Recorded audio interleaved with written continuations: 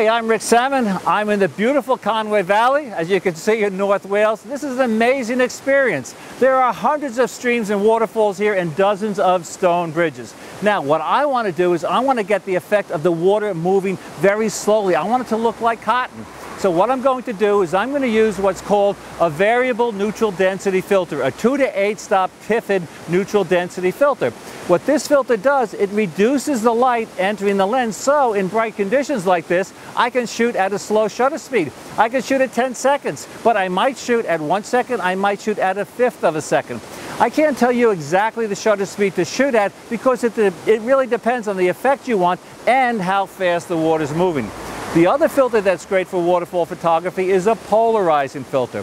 A polarizing filter also reduces the light entering your lens, but not as much as the variable neutral density filter, but that will reduce the reflections on water and foliage in a situation like this. So if you're into waterfall photography as much as I am, never leave home without a variable neutral density filter and a polarizing filter. I'm going to shoot now. I'll catch you later.